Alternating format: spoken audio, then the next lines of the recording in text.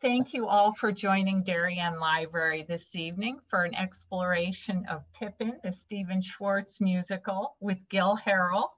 While there are several interesting stories about Pippin's 50-year fabled history, Ben Vereen and Bettina Miller won Tony Awards for their portrayals of the leading player in the original Broadway production in 1972 and the 2013 revival, respectively, making them the first actors to win Tonys for Best Leading Actor and Best Leading Actress in a Musical for the same role, which I thought was remarkable.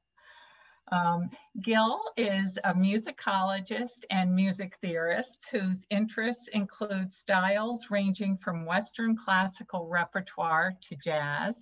Currently, Gil is teaching at Naugatuck Valley Community College, where he was presented with the Merit Award for Exemplary Service to the college. And let me explain why. Currently, Gil conducts the college chorale, the a cappella ensemble. He teaches music history and music theory and serves as musical director of theater productions. Outside of teaching, Gil enjoys staying active as a pianist and a vocalist. Before we begin, I would like to mention that programs at Darien Library are made possible by the annual Friends of the Library campaign. We thank you for your support to make programs like this, as well as our collections, available to the community. And I'm happy to say that Gil will be back on April 20th, May 11th, and June 1st. And he will tell you more about what he will be bringing with him. And I hope everyone is ready to visit Broadway now, and I'll turn the mic over to Gil. Thank you so much, Pat, for that introduction. Actually, you alluded to some really interesting aspects about Pippin and its long and storied history. And that particular detail is going to be very much in the conversation this evening, because we're going to talk about the longevity of this piece, but we're also going to talk about its various incarnations. And obviously, for many of you to hear that that there was a Tony Award won for Best Leading Actor and Actress for the same role, that's extremely unusual. In fact, it's unprecedented. And it testifies to the fact that Pippin has this really unique identity as a musical that's evolved quite a bit over the last nearly 50 years.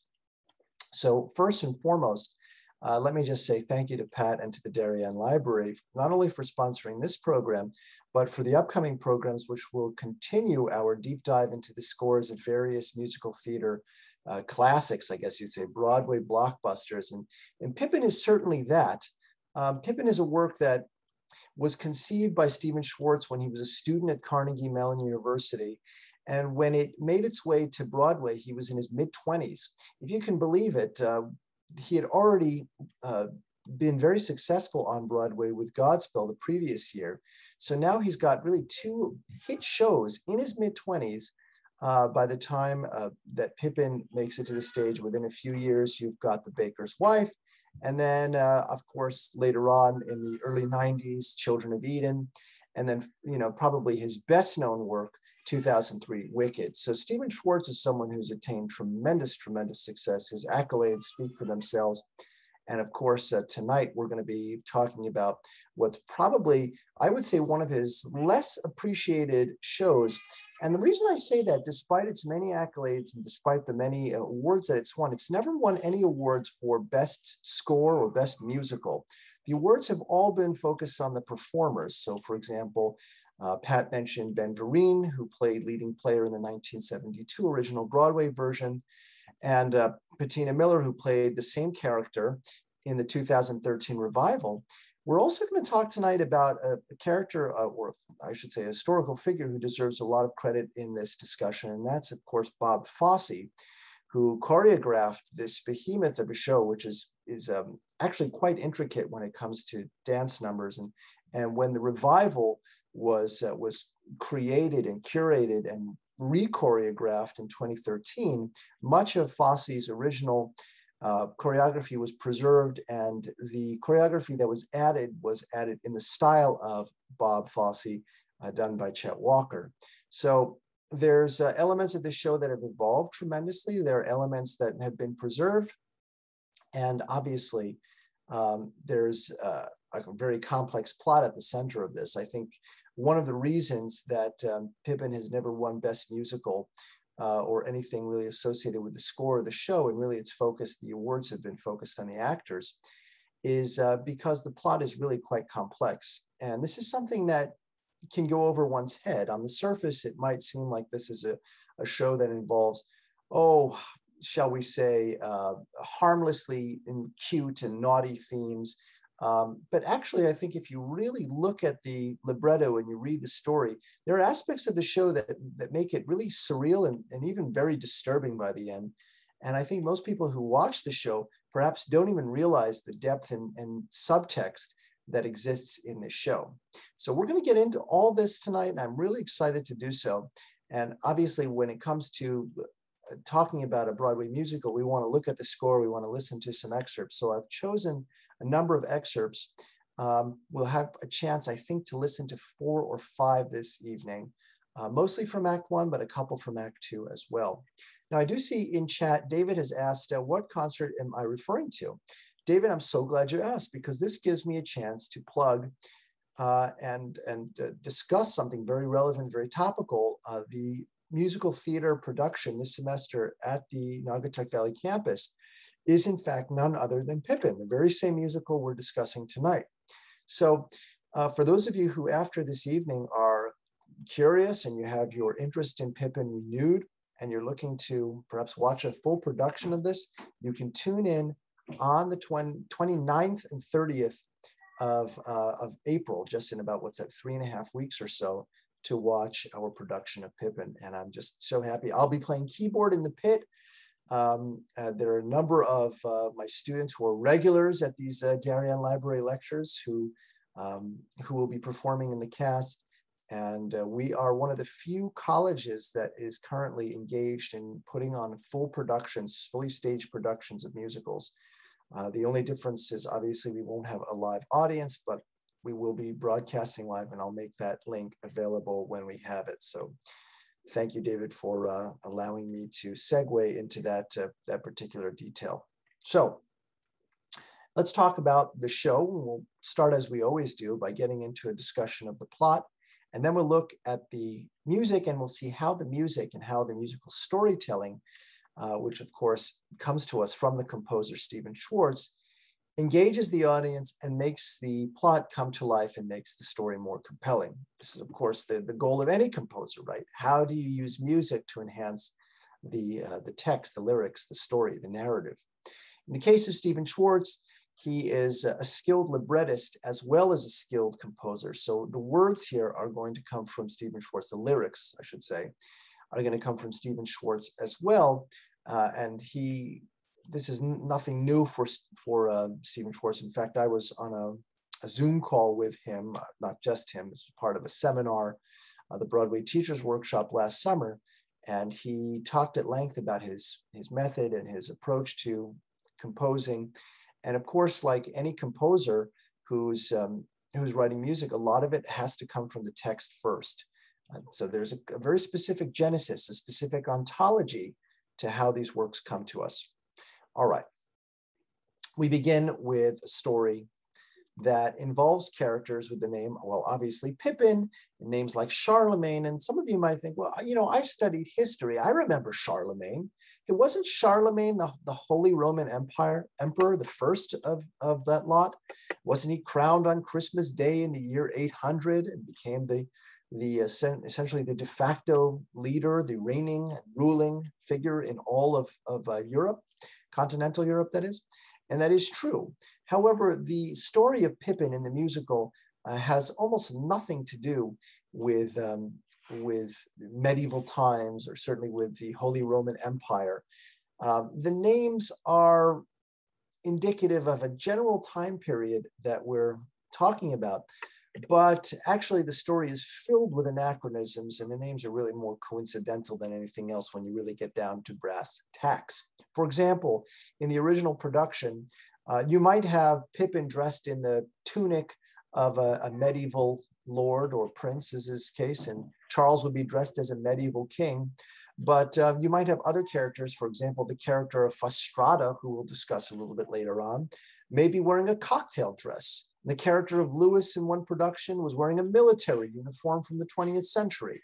So therefore, you know, what we're talking about here is really essentially, you know, a story that is riddled with anachronism, that is not really meant to be set in the medieval period or in medieval times, but is more associated with a general, I guess you would say, a vibe or an ambiance, an atmosphere that is conjured up by the names. So the name Pippin, in fact, was not the son of Charlemagne or Charles, the first Carolingian emperor, but rather it was the name of his father, actually. Charlemagne, his father's name was Pippin the Short.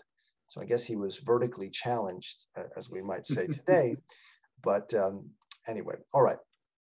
Let's go ahead and talk about the characters here. Well, we have Pippin. Pippin is described to us as a young prince who is seeking his fortune in life, seeking his destiny. He's looking for meaning in life, looking for fulfillment, for satisfaction, for a sense of worthiness, and that sort of thing.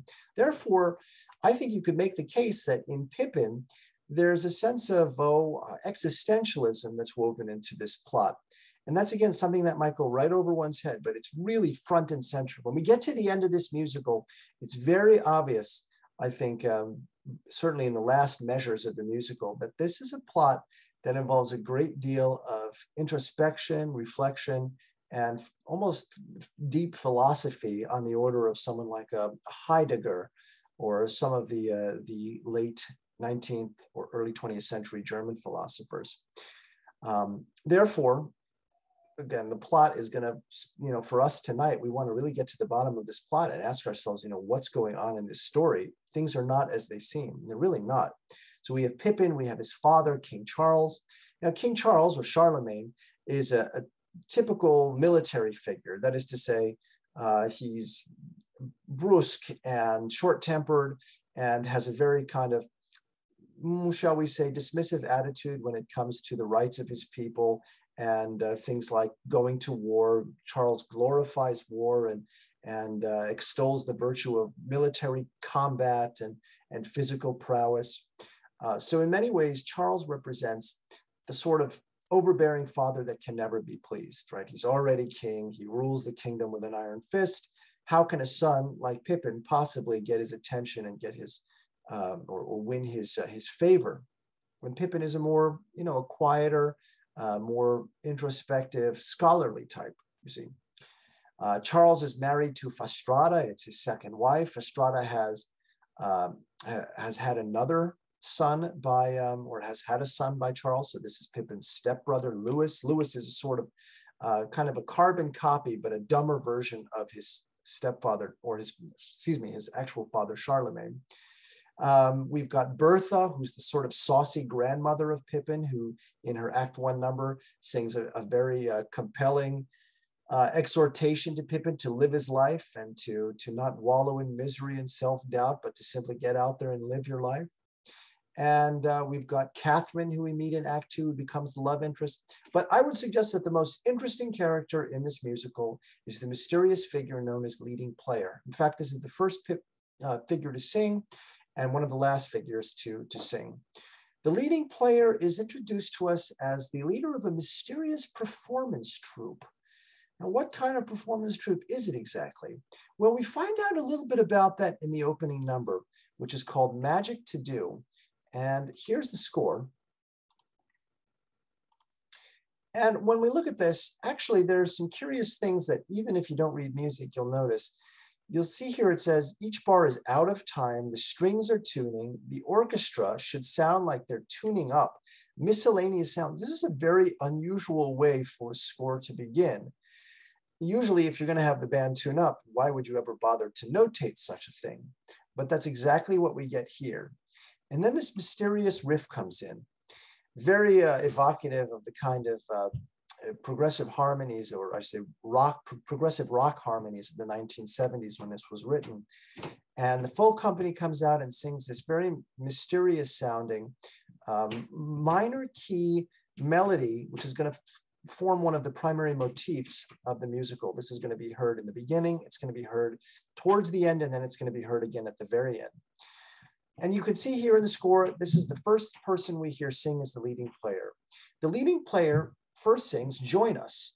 Now you might ask, well, who on earth is the leading player addressing here? Is he or she? And again, the role was originally written for a male actor. And of course, in the revival, it was reimagined for a female actress. Perhaps he or she is addressing someone on stage, one of the characters in the musical. But no, in fact, the leading player is actually talking to the audience. Many of you are familiar with this tactic in drama or in film. What do we call it when someone stares right out at the audience or stares into the camera and addresses the audience? We call it breaking the fourth wall. Now, breaking the fourth wall is not something that's unheard of in musical theater or in theater for that matter, but it does happen here.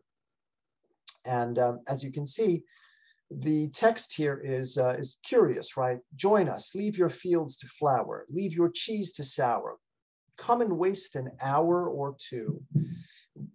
This is a direct allusion to the duration of the musical, which is somewhere between 1 and 2 hours. We're going to listen to it in in a couple of moments, but I'll just say a few more words about the leading player before we move on. The leading player's character is shrouded in mystery, and the fact that he, or I'll say she, because we're going to really be focusing in our listening tonight on the 2013 revival, the fact that the leading player addresses the audience, breaks the fourth wall, and is the leader of this mysterious performance troupe is very illuminating. It tells us something that's critical to understand if you want to really understand Pippin, and that is the following. Pippin is a musical where the actors on stage are playing actors. Let me repeat that. Pippin is a musical where the actors are actually actors putting on a show. In other words, leading player, the actress who plays her, is playing an actress who is the leader of a mysterious troupe. The one wild card in this somewhat complex and very meta story is Pippin, the character of Pippin himself. What is Pippin? Is Pippin one of the many players or members of the troupe? Well, when he's introduced, he's described as such, but he's described as being new to the troupe. So he's new and sort of uninitiated, but stepping into this lead role in the story. Let me repeat it one more time because it's critical to understand this musical.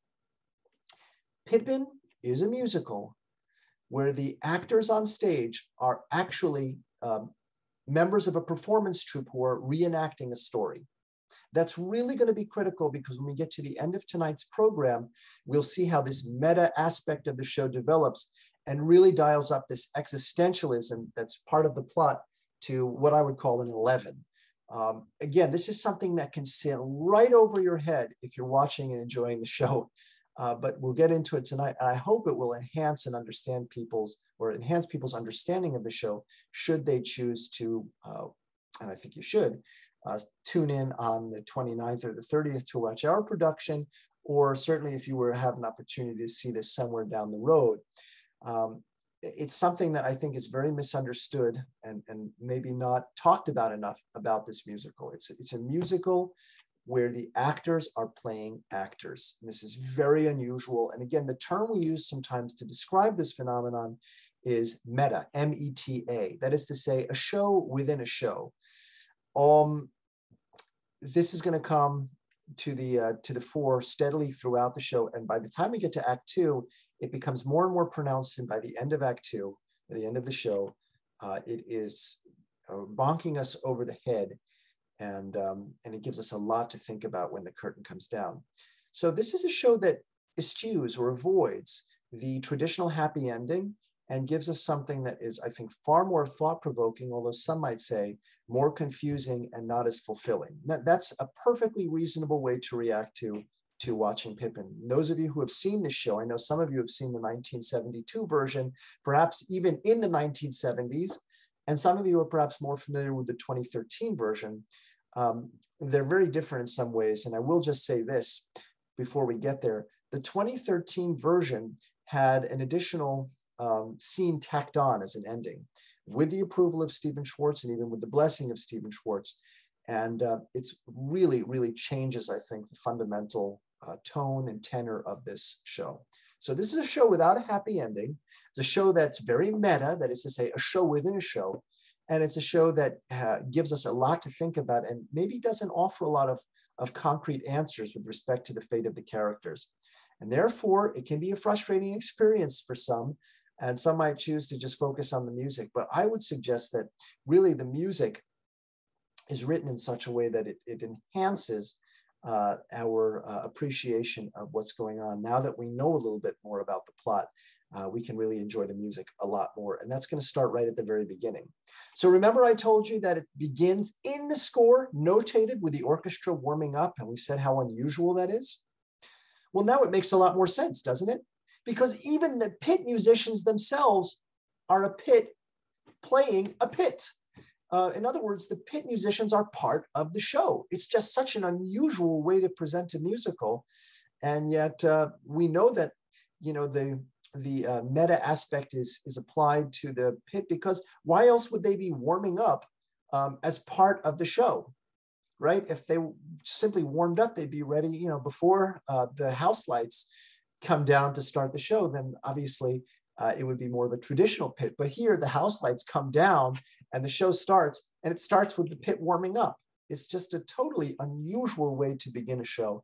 And again, the term we use, and I know I've said it a few times now, but we'll keep coming back to this word. The adjective is meta, M-E-T-A. Let's go ahead and listen to this opening number. It's called Magic to Do. It's sung primarily by leading player, although we will hear from many of the other actors, or as they're referred to in the score, as players. And again, think of them as part of some mysterious troupe. And we don't know much about this troupe, only that they're breaking the fourth wall to address the audience and tell us that they're about to sing us the story of Pippin. Here is Magic to Do, and the recording is from the 2013 Broadway cast.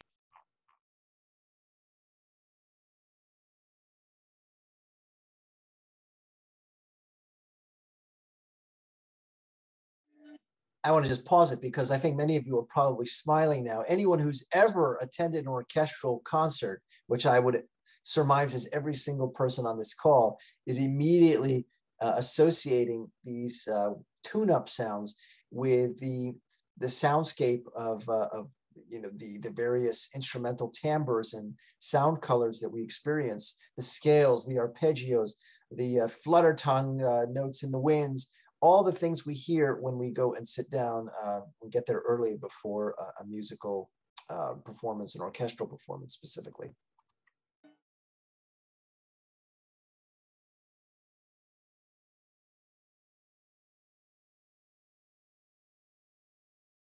It's a dramatic way to start the musical. Any musical should really start with a bang. Composers tend to put a lot of stock in those opening numbers, which involve the entire cast, the full company, as we say in musical theater. This one's no exception. Now, a couple of things in the score. Did you notice that the various characters, whether it was Charlemagne, who we talked about, or his son, that is to say, Pippin's half-brother Louis or Fastrada, they're all referred to in the score as players, open parentheses, Bertha, open parentheses, Fastrada. Did you notice how the leading player during the instrumental break said, "Welcome to the show, ladies and gentlemen"? Once again, very overtly breaking the fourth wall and making it clear that the audience participation is kind of encouraged in this show. And in fact, there's going to be a number of moments in the musical where the audience is directly meant to be involved in the performance. This is obviously a consideration that's very hard to fulfill in the age of COVID, where we're performing this with a live stream where we can't interact with our audience. But just to give you one example of this, in Bertha's number, that's the saucy, peppery grandmother, when she sings her big number in Act One, the middle of Act One, she encourages the audience to sing along. And her melody that she sings has this sort of infectious, catchy refrain that if you were in the audience, it'd be hard to resist singing along with it, especially when she counts you in several times. So I see our Bertha is actually on the call right now for us, which is very cool. The score, as we talked about earlier, has a lot of those 70s elements that some of you are no doubt hearkening back to. The slap bass, which we heard in the ending sequence there, some of these harmonies, which are really straight out of the 1970s, the use of the minor ninth chord, for example, some of these drum patterns, the 16th note hi-hat roll at the end. This is a technical way of describing things that I think many people are recognizing. So some very cool stuff there. All right. We're going to go on and we're going to look at the next number, because the next number really introduces us to Pippin. We find out that he's come back from the university, and he is introduced by the leading player. The leading player says that he, comes back from the university and he meets up with his family, and he makes the promise not to waste his life on pursuing the commonplace and ordinary, but rather to pursue only the extraordinary, to live a life which is filled with adventure, or something that has meaning to him.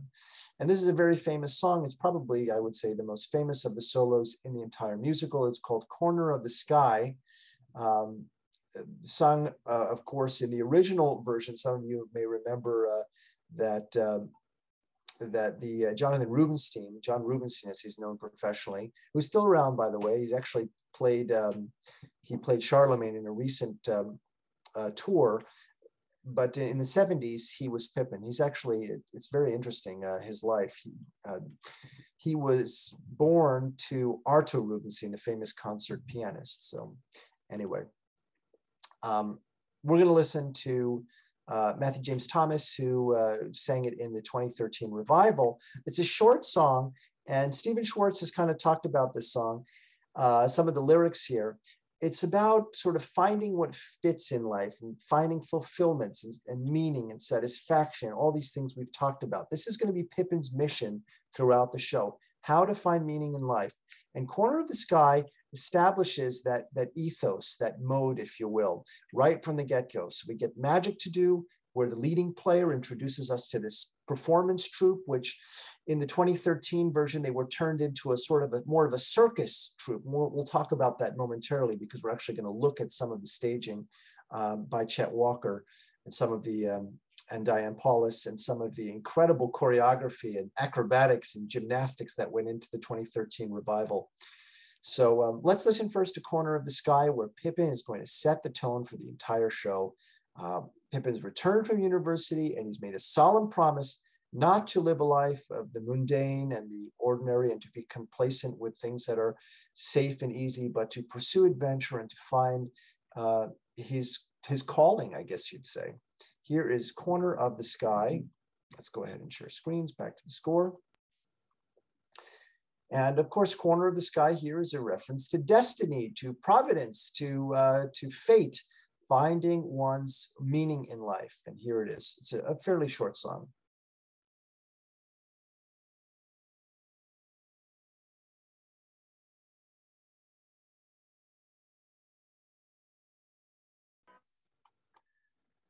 Now, there's a very specific line there that I want you to keep in mind, because it's going to come back at the end of tonight's program. And for me, this is one of the most hair-raising moments in the entire show. And the line is, rivers belong where they can ramble, eagles belong where they can fly. And there's a number of very clever lyrics in this song, right? Cats fit on a windowsill. Anybody who has a cat can probably smile and nod along to that one. Children belong, play in the snow, but why do I feel I can't fit in anywhere I go? There's a lot of clever lines here, but the one I want you to remember is, rivers belong where they can ramble, eagles belong where they can fly. I see Barbara's asked a question. Whenever it's convenient to get to it, sure, let's get to it now. What in the world inspired Schwartz to tell a story set when and where this show is set? Great question, Barbara, and actually I can answer it because he's addressed it. And the story is, as a student at Carnegie Mellon, he was apparently taking a class in medieval history, and he, I suppose, was reading about Charlemagne and his father, Pippin the Short, and decided, hey, I want to write a musical that's set in the Middle Ages. Now, what he's also said about it is that the show completely morphed and evolved and changed into something that doesn't even resemble his original conception of the show in his student days. In fact, I believe the quote from him is, "There isn't a single lyric or note from my original version of the show that made it into the 1972 version." So it's a great question. And we're going to talk about some of the more preposterous elements in this show, which are deliberately preposterous. And we're going to talk about it because it comes up early in Act 1. So Pippin comes on the scene. And remember, it's not Pippin. It's a character, an actor playing Pippin. Again, there's another layer. Remember that word we kept coming back to? It's meta. So Pippin is played by an actor, obviously, but the actor is playing an actor who's playing the role of Pippin. Again, if I know that it sounds redundant to go over it, but it's just so important to understanding the trajectory of this plot and this narrative. So how does one find fulfillment in life? Where there's a number of avenues one could pursue. And the first one Pippin decides to pursue, he's already tried learning and scholarship at the university, and that sort of didn't work for him. So the next thing he's going to do, he's going to put on a helmet and a chainmail hauberk and arm himself with a sword and other weaponry. He's going to march off to battle with his father, Charles. Charlemagne is leading his forces against the Visigoths. And because this is what Charles lives for. He loves combat and sort of the martial prowess of the military soldier, the military arts, I should say, associated with the soldier. He sings a song early in Act 1, which is very comical. It's called War is a Science, where he babbles out a stream of text where he's basically strategizing about how they're going to slaughter the Visigoths. So this is something that really, I think we need to come back to Bob Fosse and the original choreography. You know, Fosse was very interested. Some of you who are familiar with, for example, Cabaret, which was also choreographed by Bob Fosse. So a lot of jazz hands, a lot of motion in the shoulders and in the hips, a lot of, I guess you'd call it sexiness for want of a better description. And what you get in the big climactic battle scene in which happens early in Act 1, when Charles is leading his troops, which now include his son Pippin, who's sort of incompetent, by the way, when it comes to fighting. Nonetheless, Pippin is seeking meaning in life, so off to the battlefield he goes. And we get this really curious music, which is written in a sleek, jazzy style, and the song is called Glory, and the leading player introduces this battle. And what Bob Fosse does with it is he, working with Stephen Schwartz, created this elaborate battle scene, which would take place over two totally different styles of music. One slow and almost pedantic and evocative of 1920s jazz with muted horns and the kind of milk bottle percussion that we would associate with Louis Armstrong and the Hot Five from the 1920s. And then this big vaudeville number where the main battle takes place. Now you might think to yourself, a vaudeville number, vaudeville music to accompany a bloody battle? This is the dichotomy, I think, that Fosse was going for, that there would be such a strange, stark opposition between the carnage and the brutality of medieval combat, which of course you're not really going to, this isn't Game of Thrones, you're not going to actually have blood spurting out and that sort of thing. Instead, they turned it into this acrobatic tour de force, which was dialed up to 11 by Chet Walker and company in the 2013 revival, where they literally brought in a troupe of, I think, 7 Cirque du Soleil style circus performers who would augment the Broadway cast for these elaborate dance numbers. And these people are able to do unbelievable things that you have to see to believe. I mean, you know, imagine somebody who could walk down a flight of stairs on their hands. Imagine somebody going up into what's called a human flag pose, which is where you have the core strength to hold a pole, lift yourself up to a 90-degree angle and hold yourself up like that. Can you imagine something like that? Well, gymnasts can do that. And this particular gymnast we're going to see in just a moment is so nimble, so agile, so facile with this sort of thing that he's able to actually, of all things, go into a human flag position and climb the pole while in human flag. It's just remarkable. So again, the 2013 version of this musical dialed up the visual presentation to 11 with a circus element. And many of you who are familiar with the cover art, which I'll show you right here. I'll show you in just a moment. You're familiar with the cover art, which shows Pippin with his back to the audience, sort of walking, or excuse me, with his facing the audience, walking through the curtain and kind of stepping into the spotlight. And that the colors and the effects really make it clear that it's a kind of a circus tent. So this song is called Glory. And we're going to be watching, you know, as with really any Broadway musical, it's very difficult to find a performance that's completely available and unfiltered and in high definition. But there are some videos here that are from the Broadway version. So we'll watch them. And we're going to cut to the dance. We're just going to watch the dance here. We've looked at the score now for a couple of pieces. Now we'll look at this dance for the battle scene. In the dance, we start with something called the Manson Trio. Now that's the 1920s jazz I was talking about, with the sort of milk bottle percussion and muted trombone and trumpet that give it this old sort of Paul Whiteman and his orchestra from the 1920s feeling. And when they get to the end, they have this sort of ta-da moment. The dance here is meant to be sort of a surrealist. And specifically, it's supposed to, of all things, if you can believe this, it's meant to evoke the strange insanity that comes with battle, and specifically the brutality and macabre of violence that's associated with battle. For example, the severing of limbs and all the things we've read about and seen in television shows when it comes to medieval combat. How do you depict that in a musical? I think that's a really good question, isn't it? You can't show people, you know, it's not a Hollywood production where you're going to have blood spurting and limbs being severed. So what Fosse chose to do is portray it with this really creepy dance. And when I say creepy, it's capital C creepy. Here's Patina Miller, accompanied by two of the players. Remember, the players are members of this mysterious performance troupe under the leadership of the ringleader, the leading player. And this is Glory. We're going to look at Glory, and then we're going to skip all the way to Act 2. So here is the trio dance, which is known as the Manson Trio. And when asked, why is it called the Manson Trio? A lot of people are confused about this because it says in the score, Manson Trio. The answer is apparently because Charles Manson was in the news back in the days when Bob Fosse and Stephen Schwartz were working on this. So sometimes, you know, the principle of Occam's razor suggests that the simplest answer is the correct one. So if many of you heard Manson and thought of Charles Manson, you would be correct. And again, it makes sense because Charles Manson associated with macabre brutality and carnage. So here is Glory from Pippin.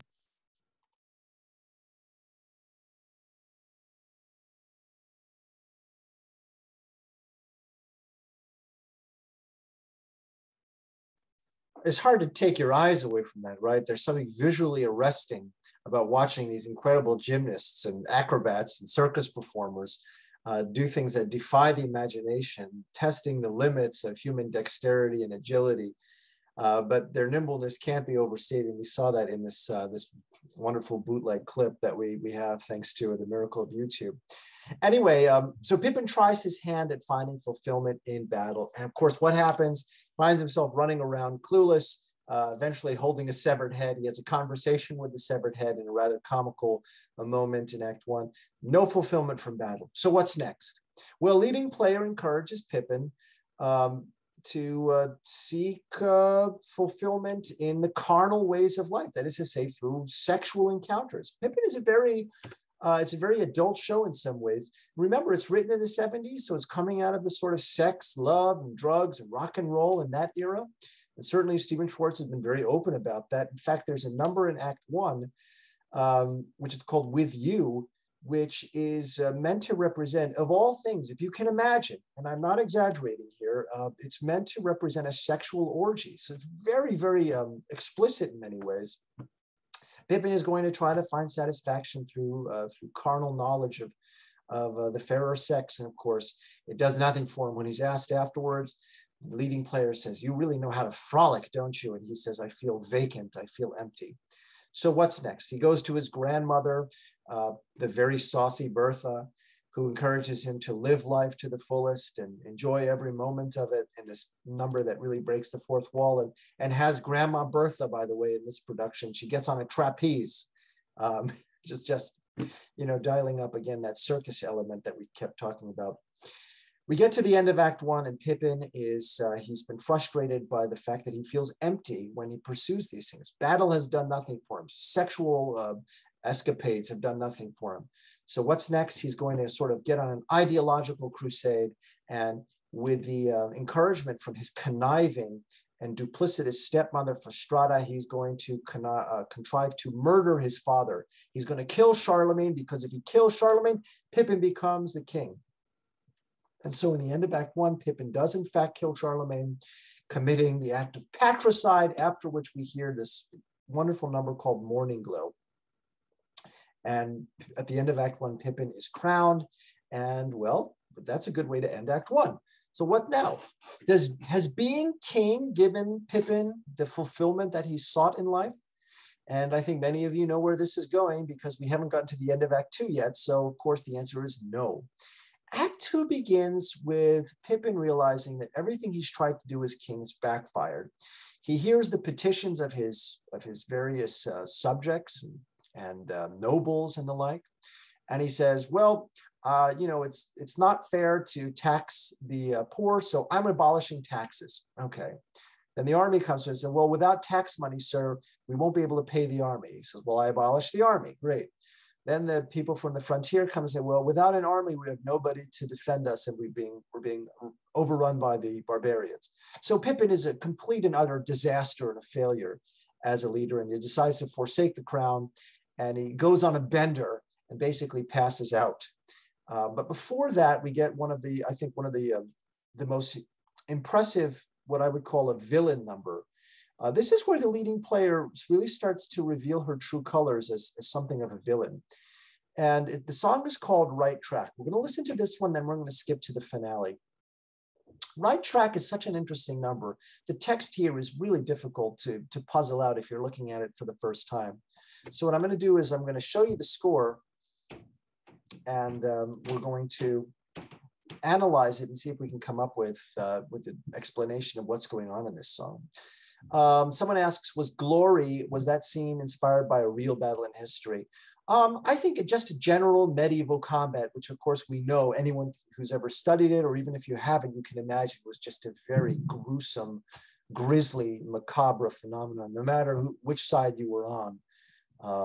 In many ways, it was just, many people know this, but I'll say it anyway. In the Middle Ages, and even into the 17th century, I think most people who died in war died of either disease or starvation associated with famines that were caused by marauding armies, sort of gobbling up all of the available foodstuffs in the countryside, so to speak.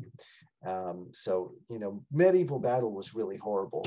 So I think that the battle scene was meant to just evoke a really standard, gruesome medieval battle, but again, using this very creative choreography and acrobatics to bring it to life.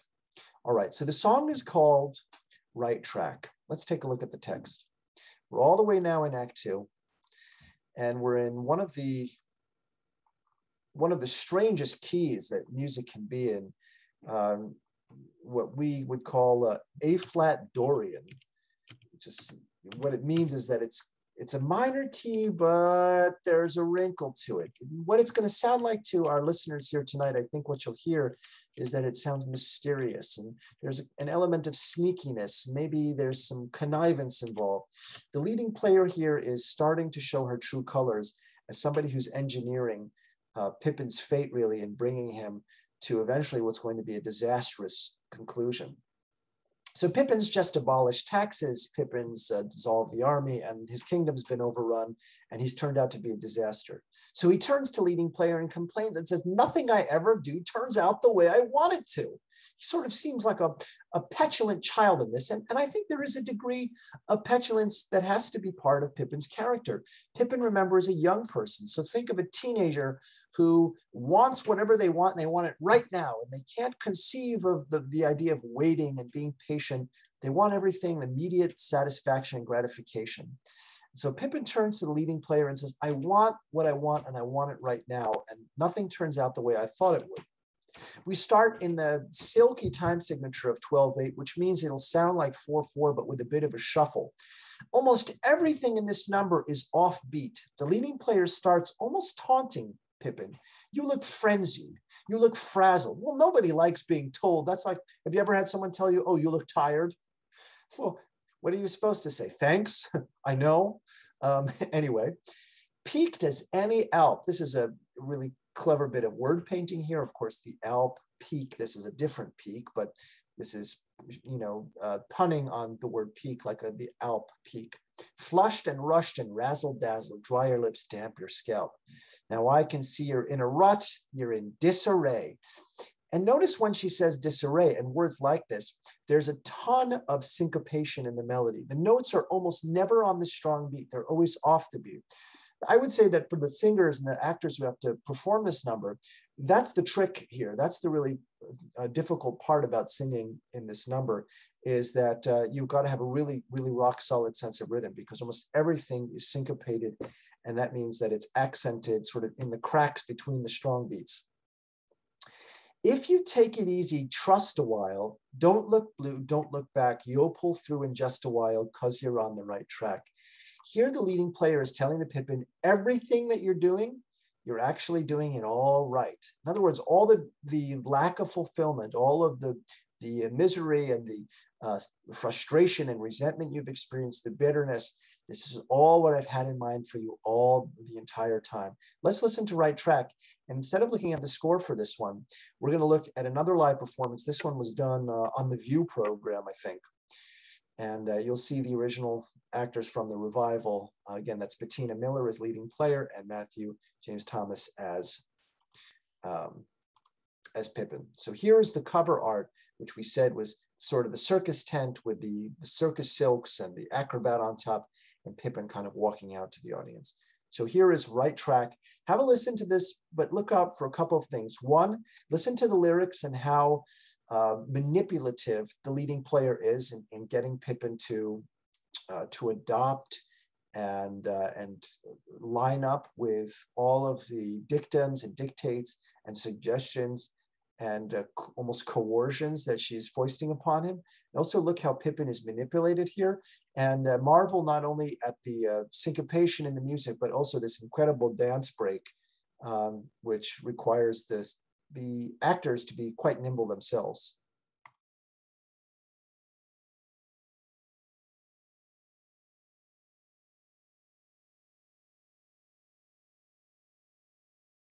So the leading player is leading Pippin along exactly as is planned. And this takes us into Act 2, which I'm going to skip over. There is a love angle here where Pippin, after he realizes what a disaster he is as king, he sort of abdicates, only he doesn't. He just sort of disappears, goes on a bender and winds up drunk and sort of passed out on the side of the road, where he's found by Catherine. Now remember, up until now, and I know this is something that's very abstract, but keep in mind, everything we've seen so far is a sort of a circus troupe or a performance troupe presenting the story as scripted, right? Now we meet Catherine, and what we realize is that, remember I said in the beginning of the program, the actor playing Pippin is introduced early in the show as new to the troupe. So the actress playing Catherine meets the new Pippin and finds herself really attracted to him. And that's reciprocated to a large degree.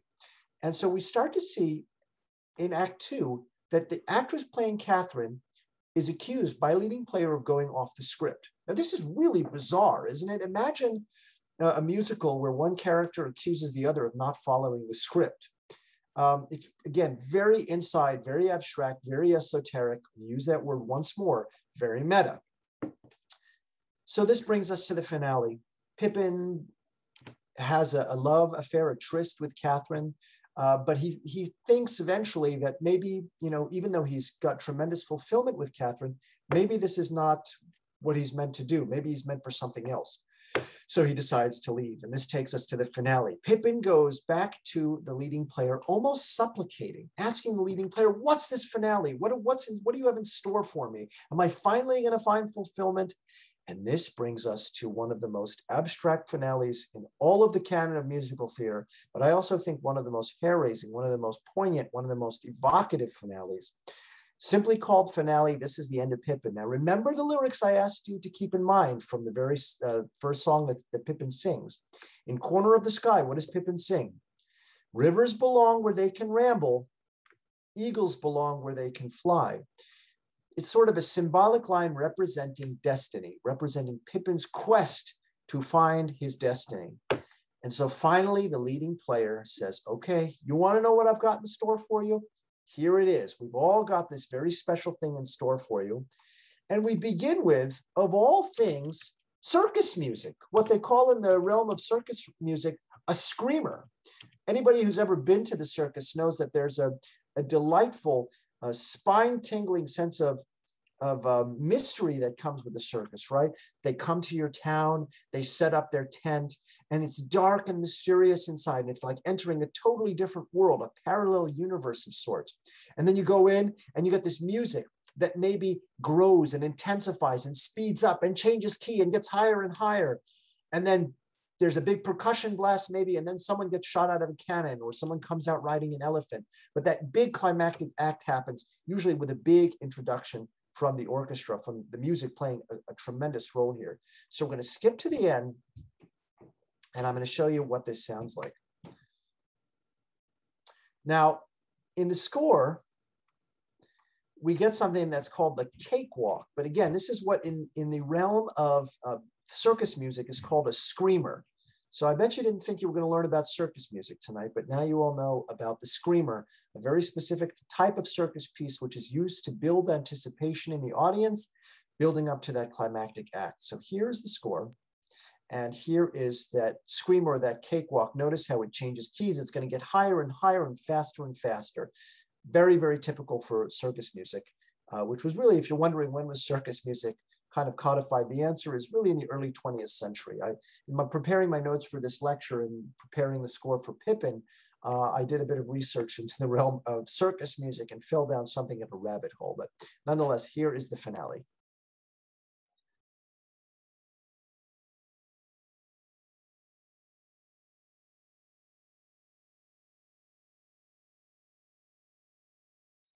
Let's pause here. We skipped a little bit in the score, but that's fine. Finally, the leading player says, "You're the finale. You are the finale, Pippin." Here it is. Pippin, me? Now, you will jump from the highest height into the hottest fire. Now, some of you are thinking, well, that took a turn, and absolutely did. Now, Charles, who you'll remember was stabbed to death at the end of Act 1, but because it was just an actor playing Charles, that actor now steps up and says, "You're to become part of the fire, Pippin, Fastrada, be engulfed by the fire." Everyone's encouraging Pippin to jump in the fire, or the technical term for that would be to self-immolate. Many of us are thinking perhaps of Buddhist monks or of that iconic imagery from Tiananmen Square, from that famous protest. But here Pippin is being asked to jump into the fire. Pippin is incredulous. "You want me to jump and burn in fire?" The leading player says, "Well, you're extraordinary. You deserve an extraordinary climax." Remember, these are actors who are part of this performance troupe, encouraging the newcomer to their performance troupe to jump into the fire as the final climax of this performance they're giving. Everyone's encouraging, like the sun blazing in the sky. What you'll notice in the score is dissonant and mysterious chords, and then these sort of polytonal figurations that come in the winds, which are so at odds with the chords that they really have no connection whatsoever. They're meant to be deeply, deeply disturbing. Let's continue listening.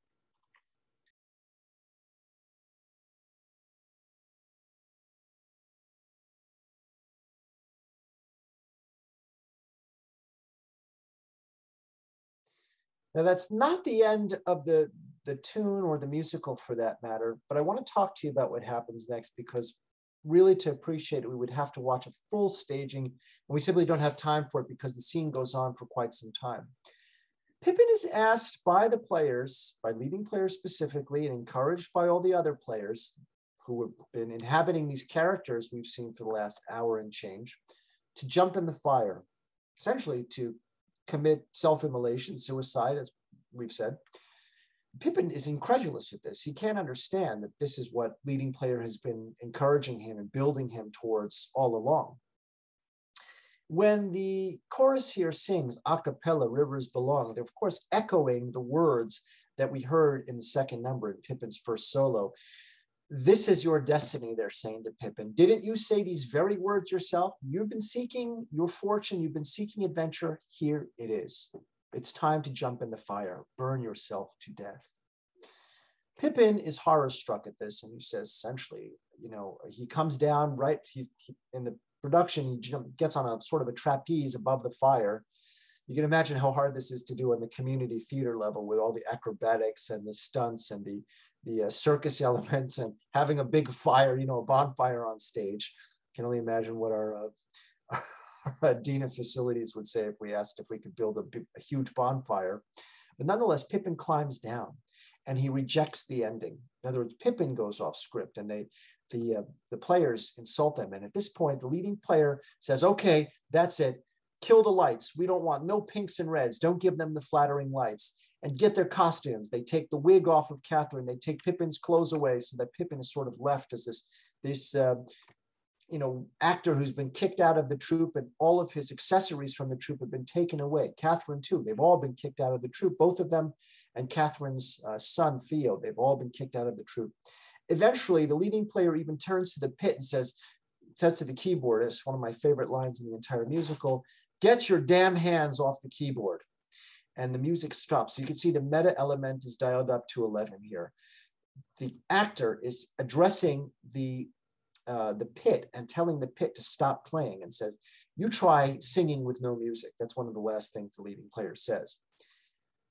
So what we've got is Pippin is an actor who's new to this troupe, who's been asked to tell the story of Pippin, which ends, as we find out, with Pippin supposed to climb on this platform and leap from the highest height into the hottest fire and commit suicide. And Pippin rejects the script, I should say.